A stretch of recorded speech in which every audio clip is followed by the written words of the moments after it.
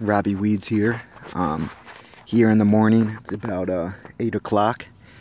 This is a stand of a mixture of cool season grasses, bluegrass, fine fescues, turf type tall fescues, perennial ryegrass.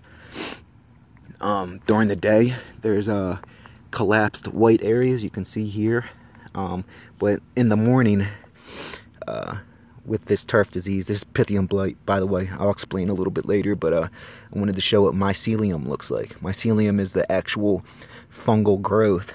You can see the mycelium on the seed or the leaf sheaths, or the leaf blades. Pythoum Blight is very noted for having dense mycelium. You can see that here. It's very, very dense. Very pronounced mycelium. Pythoum Blight is very common when it's very hot and moist or rain late in the afternoon. For many days, the afternoon rain is because it won't dry out. The sun won't be out to dry it out, so the grass stays moist for very long. You can see it's matted down in the center. It's moist and kind of waxy. They call it greasy. The leaf blades are very blighted. You can see they're light tan. Some of them have a fringe of a brown fringe that where the tan meets the green. But the blighted turf, it's very common in low-lying areas or where water kind of flows with when it's draining. But that's not the only place it'll be found. It'll be found. Mowers can track the disease with their tires or their blades. So how I identify it is the irregular patches, 4 to 8 inches.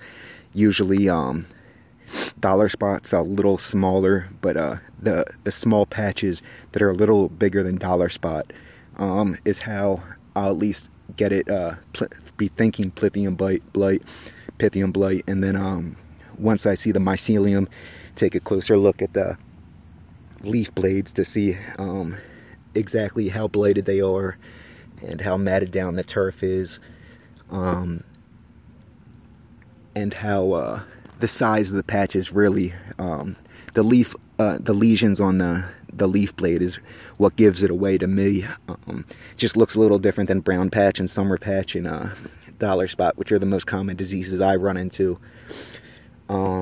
Is very similar to how it's matted down is similar to the melting out of leaf spot, but this mycelium and these dead patches really give it away as Pythoum.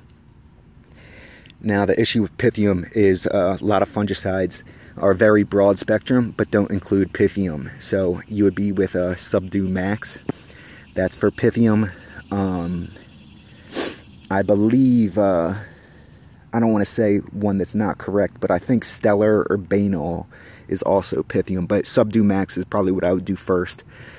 And with any fungicide, you want to make sure your pH is correct and use a fungicide activator to get the best response. And then you're using a whole lot of water. You really are using a ton of water, more so than with herbicides or insecticides.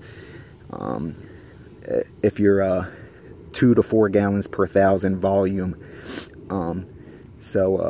you know, you really got to jack up or lessen your rates or slow down, so you're dumping a whole lot of volume of water with the recommended rates.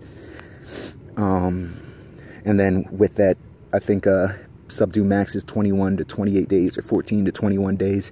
Then you're going to rotate fungicides, and hopefully that'll at least stop the damage, and then that'll get you out of the environmental conditions, the time of year where it's really wet and hot. And then next year you're just going to keep your eyes open, and hopefully if you can get someone to pay for a preventative fungicide when conditions get like this, or you're just going to look for early signs of the symptoms, and then you're going to do similar things, hopefully get a nice fungicide resistance program where you're rotating fungicides to get the best control and not build up resistance. Let me know if there's questions about the fungicides, but yeah, I would start with Subdue Max and go from there.